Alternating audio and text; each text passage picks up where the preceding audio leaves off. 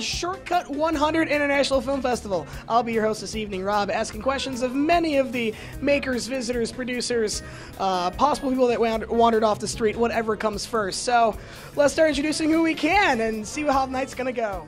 So just like, what evil horrors would you even bring up in a chat room site that you would have? Like, oh god, the ASL location is not true. He is really a man and next door. Like, yeah, what?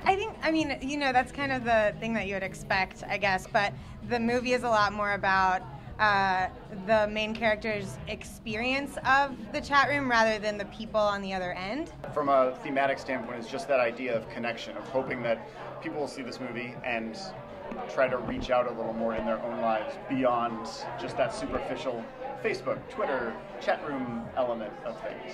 It's a thriller about a 16-year-old sneakerhead who's selling a rare pair of shoes to take his mom on her bucket list trip to a Kenyan safari. His mom is terminally ill, and he meets this mysterious online buyer, and he goes to deliver the shoes, and what should be a simple shoe transaction turns into a fight for his life.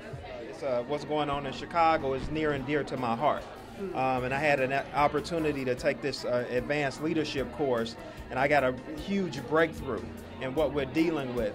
And so my panel discussion was about transforming the conversation between the African American community and the Chicago Police Department. And we had an amazing time. It was a fruitful discussion. It was rich, and it really made a difference for people.